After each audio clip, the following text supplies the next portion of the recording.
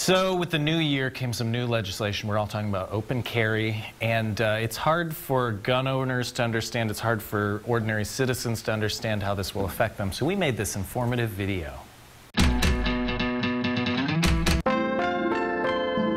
Guns are cool. They make a loud sound and they're phallic like a penis.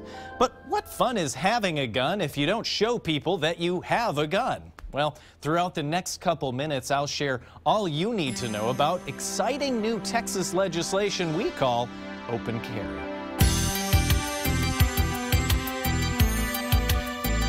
Good evening, I'm Joe Barlow, Don't Shoot. On January 1st, 2016, Texas became the largest state in the nation to allow the open carrying of handguns.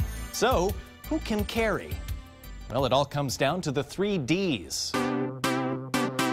A desire to instill fear and unease into everyone you encounter. A delusion that you will be able to save people in the event of a tragedy. And finally, a strange level of devotion to the Second Amendment. Pop quiz time.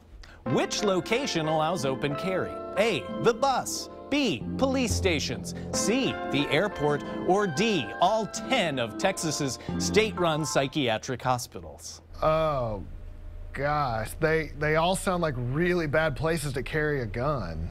I can't believe even one of those actually allows open carry. I'm gonna need that answer. I guess the bus? That sounds like the least bad of the bad. Wrong. It was a trick question. You can open carry at all those locations in Texas. People with guns are just like you and me, except they're wielding a lethal shooting device. So how should you treat them? First, don't make them mad. That's about it. With open carry, we can be sure that the good guys with guns outnumber those bad guys with guns. Wait, how can I tell if they're a good guy with a gun or a bad guy with a gun? Yeah, how?